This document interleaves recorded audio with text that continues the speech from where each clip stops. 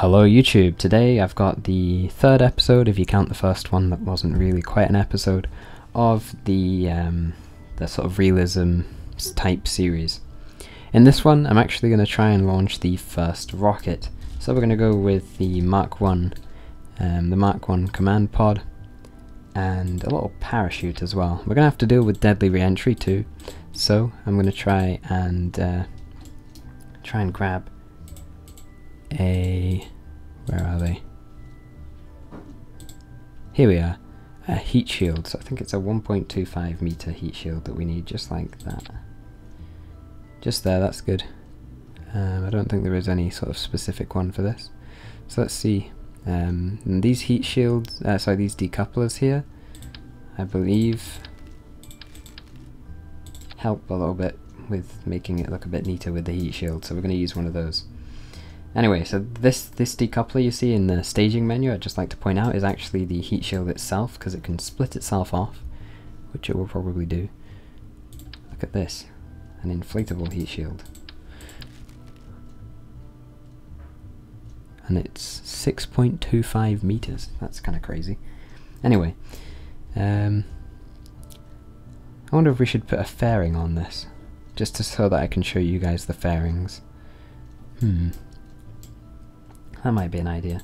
What I'm actually going to do, first of all, is attach a few other little bits, because, for example, in, I think it was the Mercury missions, I'm not 100% sure on that, don't quote me, they had little RCS tanks and things on the pods, and they actually did all the orbital maneuvers with RCS, and this is a perfect opportunity for me to show off the new engines, the orbital maneuvering engine things. So I'm going to use a couple of those maybe. Maybe I should just use the normal linear RCS things. So let's have a thrust of 1, whereas the orbital maneuvering system engines have a thrust of 20. Let's go with these then. It should be a little bit more powerful.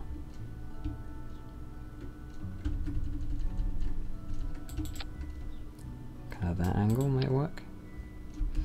So I'm trying to get them at a good angle, because these things are kind of ugly looking if they're not at a good angle.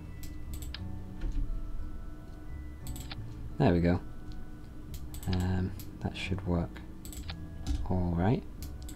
And then we've got our heat shield there, and we've got... Yeah, I don't think this looks good. I think we should just use the normal RCS ports, but the linear ones.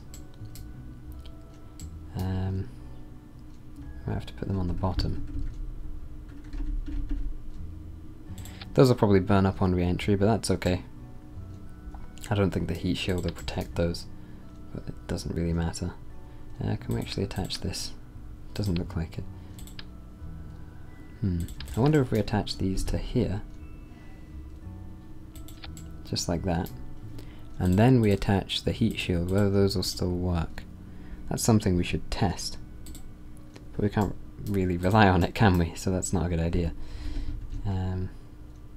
Maybe if I just stick them kind of like this. I think we only need 4. Yeah, that looks cool. I can deal with that.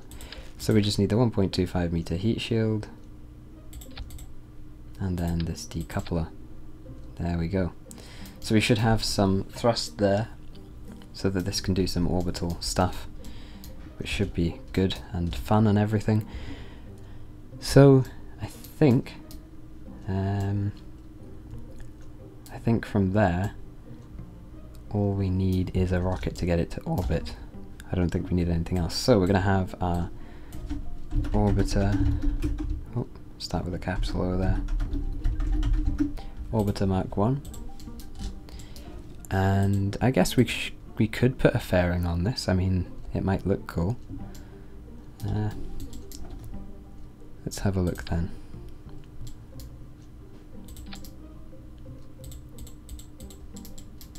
So we can change the size of this. 1.25 is the default size for this. I wonder if we use one of these, whether it will make it look a bit nicer. There we go. So it gives you a bit more Makes this look a bit nicer, I guess. Let's put the egg-shaped fairing on. There we go.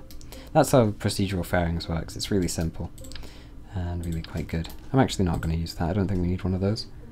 But what we do need is, for now at least, those are too big, we don't need that. We do need the Kerbal Engineer attachment. Just one of them should be enough. I'm going to stick that on, and then if I open that up, we'll see it doesn't actually say the delta V of this stage, which is kind of annoying, I guess, because it would be nice to see the delta V of these things. But what it should show us is the delta V of the rocket, and it takes about 4 kilometers a second of delta V with Ferrum Aerospace installed to get to orbit. 3.5, 4 kilometers a second. So we're going to build something that can do that. We're not going to go with a solid rocket booster, because in real life those create lots of vibrations and things which aren't very nice if they're close to the people in the rocket. And we're not trying to kill the Kerbals, it just happens. So let's go with a more standard rocket. And I'll go with the T-45. There we go, that's 2.5 kilometers a second of delta V already. Now I can make this stage bigger though, because if we look, this is interesting, this is where Kerbal Engineer really comes into play. For a lifting stage or a launch stage, you want a thrust to weight ratio of larger than about 1.2, maybe 1.5 would be a good place to start. And we're already at 2.5 though, so we can add some fuel to this to bring that thrust to weight ratio down to something reasonable, and we'll just get more delta V, which is always good. So there we go, now we've got 3,500 and a thrust to weight ratio of 1.6. And actually, I think that rocket could probably take us all the way to orbit with Ferrum Aerospace installed. So I'm going to stick on a few of these to make it look a bit cooler and to give us some control. The control bit's the most important bit about that.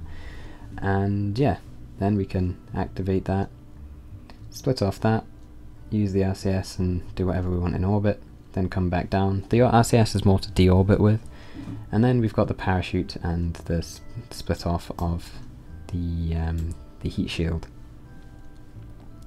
So I think that's about it. I'm not really 100% sure, but I think we're about there. So let's give this a shot. I'm actually going to get rid of the... Oh no, I'm not. I'm going to leave that on. We'll keep using it. It does look kind of cool, and it does help a little bit. So let's get on here. And you'll see the Flight Engineer little window here is kind of useful. It gives us all our orbital info if we want it. But what I'm going to use is the vessel info, because that gives us our thrust to weight ratios, our thrust, our mass, and our delta V most importantly. And it says our delta V is only that, but that's because we're at the we're in the atmosphere, so our ISP, or our specific impulse, is only 320. That delta V will actually go up as our altitude increases, although it will go down because we're burning fuel, of course, as well. Anyway, let's take off. If anything goes wrong, we've got a parachute, we're okay. And you'll see the ISP is already going up there. And once we get to a vacuum, the ISP will hopefully be 3,500. Well, the ISP, sorry, will hopefully be about 370. The delta V that we would have had in total would have gone up to about 3,500 from 3,000. And the first thing we're going to do is turn off SAS and pitch over to around 5-10 degrees. And this is actually what we're going to do. It's actually going to be a proper gravity turn, I hope, if it doesn't wobble too much. We may have too high a thrust to weight ratio, I don't know. We may be going a bit too fast really for this. But in a proper gravity turn, it might work better if you're using realism overhaul. But yeah, in a proper gravity turn, the gravity is actually going to pull you over and pitch you over, and you don't actually need to put any inputs at all. And I've done it in realism overhaul once. I tried it out properly, and it actually worked really, really nicely. You end up with a really good orbit. But I think in this, it doesn't quite scale properly, so it doesn't work too well. For some reason, we don't have that much control over our rocket. Got a lot of roll, but not a lot of control. Let's just see where our apoapsis is. 53 already, that's kind of bad, so we need to pitch over some more. I think we pitched over a bit too late to start off with, so that was our problem there. Anyway, we've still got 1,600 meters a second of delta V, and we're already going at about 1,000, and orbital velocity, as you may know, is about 2,300. So we should actually be able to do this fairly easily. So now we've already got the apoapsis. Unfortunately, the orbit isn't too flat out. I'm still kind of getting used to controlling the rockets with Ferrum Aerospace, because it's a little bit different. You need to be a bit more careful. And I don't think those I guess winglets gave us too much in terms of control. But anyway, now we're actually pretty much in space, I think. So our specific impulse is 370 now, so we're a bit more efficient. So we can afford to burn. And we should just about have enough delta V. If you remember that we also have the RCS at the end to do the last couple meters a second. Because we don't have much mass as well when we run onto the RCS, so it should be okay. And yeah, we might have to do maybe 100 meters a second or so of burning when we've got the RCS. But that's not a big deal at all. We can do that. So let's just circularize the orbit as much as we can with this fuel that we have. And there we go, you can see we're nearly there. So I'm going to split this off, turn on the RCS and hit H, and that's going to start to circularize our orbit a little bit more. You can see it's actually doing something, so that's always good. Let's see. And we've got plenty of time as well to do this, because our orbit's already nearly circular. We just need to bring the periapsis up above there. And there we go. That's us done. Periapsis and the apoapsis are jiggling about a lot, which means that they're very, very close in altitude. And we've still got quite a lot of RCS, I think. If I bring up the resources menu, we've still got 103 out of 110. So we could do quite a lot of orbital maneuvering with this, which I think is kind of cool. So that's something you may not have known that you could do in Kerbal Space Program, but you can do. And we may as well go for a little EVA as well, maybe take a screenshot. I need to start using the screenshots that I take for the, what would you call it, for like the thumbnails for the videos. I need to do that. But we're okay. So yeah, if you have like a little stage like this, maybe add a bit of RCS to it. It probably won't take away that much delta V. And I'll add a lot in the sense that you can do some more fun stuff when you're in orbit. If you want to maybe go into a higher orbit or a lower orbit slightly, it can help with that without actually having a rocket engine, which is always a good thing. It's more useful when you're using the realism overhaul or something, because, or in real life basically, because in real life having a rocket engine is a bit of a pain, because restarting it and things is not easy. So monopropellant is used a lot, just like on the space shuttle, I guess, the orbital maneuvering system. So yeah, that's why it's useful. Anyway, there's the sun, so we want to be facing the sun, don't we? So let's get into position and then face the sun, and then take a nice screenshot. There we go. Now we can get back in, turn on the heads-up display again, and maybe time warp round and try and bring ourselves back down close to the space center, because that's always a good idea. Makes recovery a lot easier. On the dark side now, and I think if we do this, there's, yeah, okay, here we go. So we can see all our orbital information, which is always useful. But yeah, I'm going to try and bring us down to the surface with this RCS.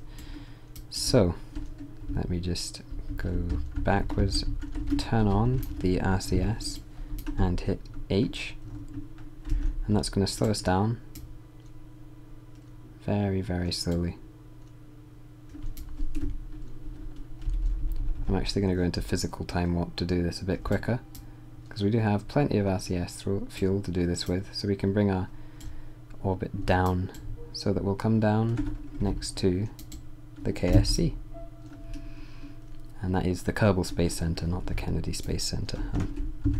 We're not in the Realism Overhaul. Realism Overhaul does actually make it the Kennedy Space Center, because you get the real Earth, which is one of the coolest things about it, in my opinion.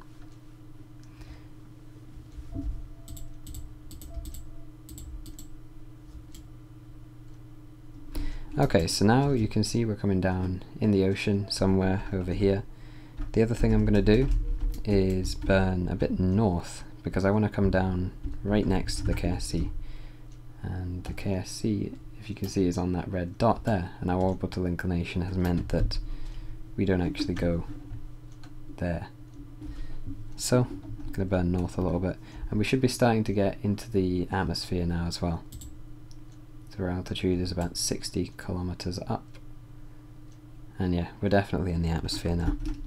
So we're going to have to stop burning and everything, turn off SAS, let the atmosphere control us, and yeah, now is probably a good time to hope that the re-entry, the heat shield, sorry, works.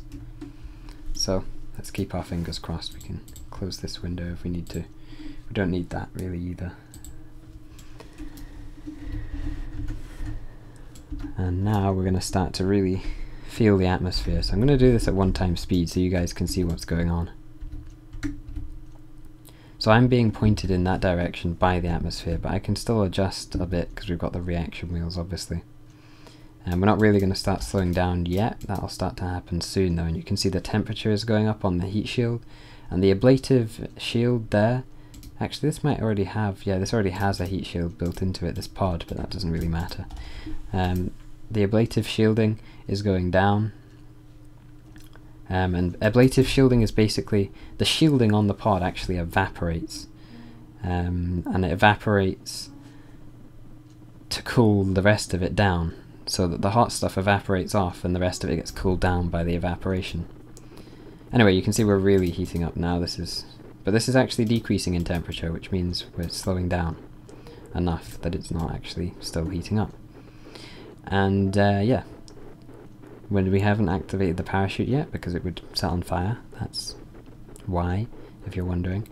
And we're coming down in the ocean just off KSC, so I'm pretty happy with that. There's the island right there. And in real life, I think they only deploy the parachutes at a few thousand meters up. Because you're still going too fast and they'd cause too much g-force and things if you deployed them not that high up. You can see the clouds as well, they look kind of cool. That's the environmental visual enhancements. I didn't mention that one, I don't think, before, but I added that mod, or I've had that mod for the whole time, because I just think it makes it look a bit nicer, adds that little bit of realism to it. It doesn't really change the gameplay at all. So I'm gonna go ahead, split that heat shield off, because we don't really need it anymore. It sticks there because it's still generating enough drag that it's, you know, not falling straight down, which again is something that Ferrum Aerospace has probably made happen, because if that wasn't the case, if the drag wasn't done by surface area, then this would just fall down. But it is done by surface area, so it's not falling down. But it will now. There we go. And it'll go splash in about now. There we go. So now it's just time to hope that we don't hit the ground so hard that the RCS things get destroyed, because that would be a bit of a shame, I think. And we can actually try and decelerate a bit with RCS if we want. And there we go. That turned out reasonably well. So I'd call that a pretty successful mission. I hope that you enjoyed it. I hope it was a bit educational as well. We'll go a bit more into re-entry when we've got bigger pods coming in at faster speeds. But yeah, as always, thanks for watching and have a nice day.